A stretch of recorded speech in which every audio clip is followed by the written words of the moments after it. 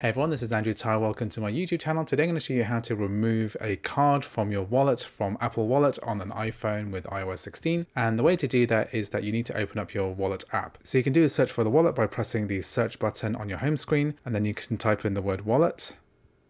And then you'll find your wallet app here. And this is going to contain all of the cards in your wallet app. What we're going to do is to tap on the card itself. Then we're going to tap on the three dots on the top right hand side, and then we're going to tap on past details. So that's the item at the top here. And then we've got the option here to disable automatic updates, allow notifications, but the one that we want here is the red one here called remove pass. So I'm going to tap on this and it says, are you sure you want to remove the pass? Press remove.